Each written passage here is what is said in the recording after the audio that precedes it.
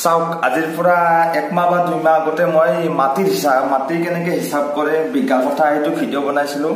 তো এজন ল'ৰাই কৈছিল যে কাঠৰ হিচাপ এটা লাগে দাদা, কাঠৰ হিচাপ কেবিত কেনেকৈ কেবি কেলকুলেশ্যন কৰে। তো এইটো ভিডিঅ'ত আজি মই কাঠৰ হিচাপ কেনেকৈ কৰে সেইটো বুজাম। চব কেবি মানে একো নহয়, কেবি মানে হৈছে এটা ভলিউম, যেনেকৈ আমাৰ চেণ্টিমিটাৰ থাকে, মিটাৰৰ ভলিউম থাকে। চ' কেবি মানে হৈছে এটা ইউনিট হয় এটা। চ' কেবি মানে হৈছে আমাৰ কাঠ টুকুৰাৰ লেন্থ, ব্ৰেথ আৰু হাইট।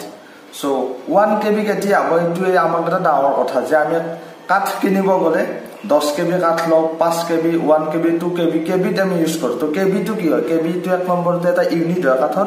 তো কেবিটো কেনেকৈ কেলকুলেশ্যন কৰে মই আজি ক'ম।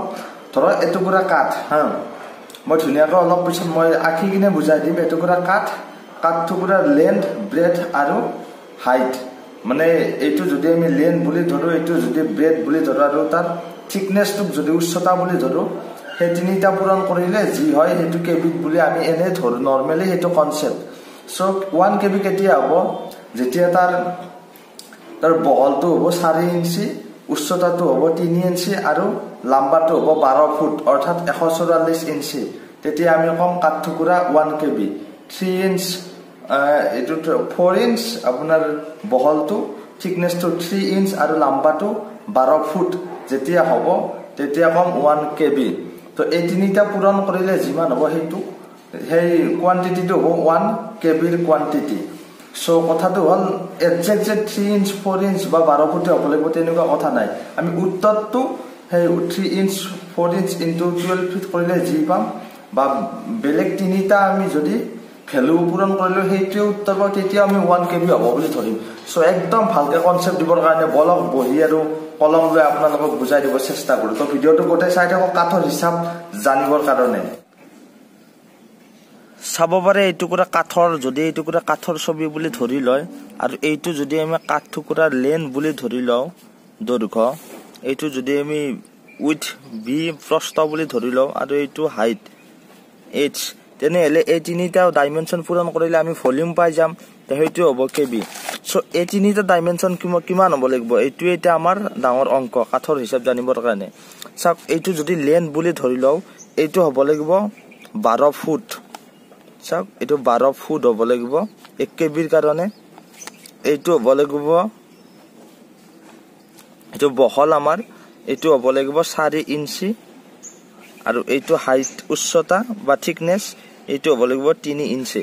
চ' প্ৰশ্নটো হ'ল যে এতিয়া 2টা ইঞ্চিত এটা ফুটত কিয়, কাৰণ 12 ফুটটোও আমি ইঞ্চিত ক'ব পাৰোঁ, এইটো ইঞ্চিত ক'লে বেছি হৈ যাব, মানে 12 × 12 144 ইঞ্চি হৈ যাব। সেইকাৰণে এইটো যিহেতু 12টো স্মল কোৱান্টিটি সেইকাৰণে 12 বুলি কোৱা হয়, আৰু 4 ইঞ্চিটো যদি ফুটত ক'ব লগা হয় এইটো দশমিক চামথিং আহি যাব। সেইকাৰণে এইটো ডাইৰেক্ট গোটা সংখ্যাত কয়, মানে 12টো 144তকৈ সৰু কাৰণে 1 ফুটত 12 ইঞ্চি, এইটো প্ৰথমতে জানিব লাগিব আমি। চাওক এতিয়া কথাটো হ'ল আমি তিনিওটাক ইঞ্চিত কৰি লওঁ হা।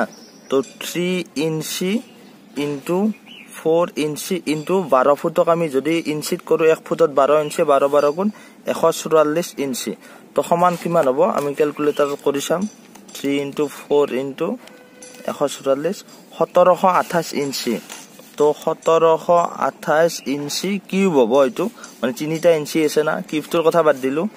তো এই তিনিটা পূৰণ কৰিলে যেতিয়া 1728 ইঞ্চি পাম, তেতিয়া আমি কাঠ টুকুৰা কম যে 1 কেবি, অৰ্থাৎ এই কাঠ টুকুৰাত 1 কেবি, কেজি লিখি দিছিলোঁ। তো 1 কেবি কাঠৰ টুকুৰা হয় এইটো, অৰ্থাৎ ইয়াৰে ভলিউম 1728 ইঞ্চি কিউব হ'ব লাগিব হা। চ' এনেকুৱা কোনো কথা নাই যে 1 কেবি হ'বৰ কাৰণে ইপিনে 4 হ'ব লাগিব, ইপিনে 3 হ'ব লাগিব, ইপিনে আমাৰ 144 ইঞ্চি হ'ব লাগিব বা 12 ফুট। চাওক তেনেহ'লে কাঠ টুকুৰা এনেকুৱা হ'ব পাৰে আপোনাৰ, চাওক ইয়াতে 4 ইঞ্চি আছে, ইয়াতে 3 ইঞ্চি আছে হা। ধৰি ল'লো ইয়াতেও 4 ইঞ্চি আছে, ইয়াতেও 4 ইঞ্চি আছে আপোনাৰ উচ্চতা আৰু বহলটো। তো আমাৰ তেতিয়া লেন্থ কিমান হ'ব লাগিল, 4 ইঞ্চি ইনটু 4 ইঞ্চি। তো লেন্থটো যদি আমি এক্স বুলি ধৰি লওঁ, আমি টোটেল 1728 ইঞ্চি হ'ব লাগিব। এইটো আমাৰ উত্তৰ। 1728 সদায় কনষ্টেণ্ট হৈ থাকিব। তো আমাৰ এতিয়া লেন্থটো কিমান হ'ব লাগিল, তো 4 × 4 16, 1728 হৰণ 16 অৰ্থাৎ 108 ইঞ্চি হ'ব লাগিব আমাৰ এইটো লেন্থটো। 108 ইঞ্চিত কিমান ফুট হ'ব, 12ৰে হৰণ কৰি দিলে আমাৰ আহি যাব 9 ফুট চাওক অৰ্থাৎ ইপিনেও যদি 4 ইঞ্চি থাকে ইপিনেও 4 ইঞ্চি থাকে আৰু ইপিনে যেতিয়া 9 ফুট থাকিব তেতিয়া আমি ক'ব পাৰিম যে কাঠ টুকুৰা 1 কেবি আমি প্ৰুফ কৰি চাই লও বাৰু হয়নে নাই 4 ইঞ্চি * 4 ইঞ্চি * 108 ইঞ্চি তো কিমান হ'ব ক্যালকুলেটৰত 4 * 4 * 108 1728 চাওক 1728 ওপৰৰ নিচিনা সেমে ওলাইছে 1728 অৰ্থাৎ তেতিয়া আমি ক'ব পাৰিম কাঠ টুকুৰাক 1 কেবি বুলি হা ইপিনেও যদি 4 ইঞ্চি থাকে ইপিনে 4 ইঞ্চি ইপিনে যদি থাকে আমাৰ 9 ফুট অৰ্থাৎ 108 ইঞ্চি তেতিয়াও কম 1 কেবি অৰ্থাৎ আমাৰ উত্তৰটো 1728 ইঞ্চি কিউব ওলাব লাগিব কিউব মানে 3টা ইঞ্চি আছে এই কাৰণে কিউবটো ওপৰত আহি যায় তো 1728 ইঞ্চি আমাৰ এইটো মেইন উত্তৰ আমি এইটো লক্ষ্য ৰাখিব লাগিব ইয়াতে এইটো কিবা হ'ব পাৰে এইটো x হ'ব পাৰে এইটো y হ'ব পাৰে এইটো z হ'ব পাৰে এই তিনিটাৰ লগত আমাৰ মেটাৰ নাই আমাৰ মেটাৰ হৈছে 1728 ইঞ্চি কিউব হ'ব লাগিব তেতিয়া আমি কাঠ এটুকুৰা কম যে এইটুকুৰা কাঠ 1 কেবি হয় সো বুজি পালে সাগে আমাৰ এইটো 4 ইঞ্চি হ'ব পাৰে 4 ইঞ্চি হ'ব পাৰে তেতিয়া এইটো চেঞ্জ হৈ যাব বা বেলেগ বেলেগ হ'ব পাৰে মুঠতে লক্ষ্য ৰাখিব 1728 হ'ব লাগিব তো x ধৰি দিলে এটা উত্তৰ ওলাই যাব সো এনেকৈ কৰা হয় কাঠৰ ক্যালকুলেশন সো 1 কেবি হাল কাঠত জেনাৰেলি আমাৰ 1500-1600 টকা মান হয় আৰু বেলেগ হাল কাঠে যে সবতকে দামী কাঠ খুনে ইমান সহজে ধৰিব নোৱাৰে আৰু বেলেগ কাঠৰ আমাৰ 900-1000 মান টকা হৈ যায় আৰু বনচুম সনচুমত কিন্তু এতিয়া হাল কাঠো মানে ডুপ্লিকেট আহি গৈছে মাৰ্কেটখন যেহেতু এতিয়া ডুপ্লিকেট মাৰ্কেটৰ যুগ সো হেইটোৱে মানে 1 কেবি হাল কাঠৰ দাম আপোনাৰ 1500-1600 টকা জেনাৰেলি এনেকুৱা সাইজে কেবি থাকে কাৰণ আমি যেতিয়া টিঙৰ তলত হেইটো আমি ৰূপ বুলি কওঁ যে যেতিয়া হে ফ্ৰেম লগাও বা আমাৰ দৰ্জাৰ যিবিলাক ফ্ৰেম হয় এনেকুৱা সাইজে হয় কাঠৰ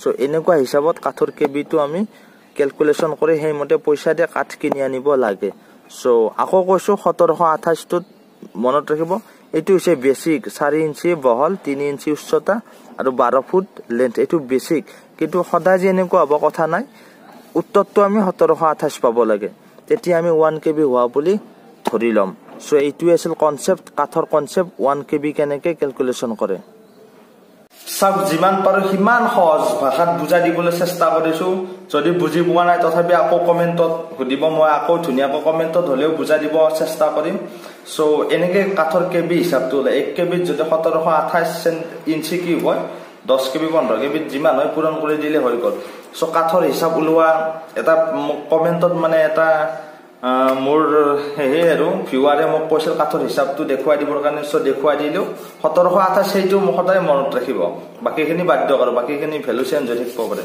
সো এইটো আছিল কাঠৰ হিচাপৰ মেইন কনসেপ্ট যদি ভিডিওটো ভাল লাগিল এটা লাইক আৰু এটা কমেন্ট কৰি দিলে খুব ভাল পাম আৰু ভিডিওটো শেয়াৰ কৰি দিও মানে আৰু জানিব লগা কথা নাই এইটো ফিউচাৰত কাঠ কিনিব গলে কেনেকে কিনব লাগিব সো এইটো আছে তো ভিডিওটো শেয়াৰ কৰি দিও আৰু কমেন্ট এটা দি দিব যদি বেয়া না পায় So, Sadigo time spent and for the channel to subscribe to subscribe to Bye bye.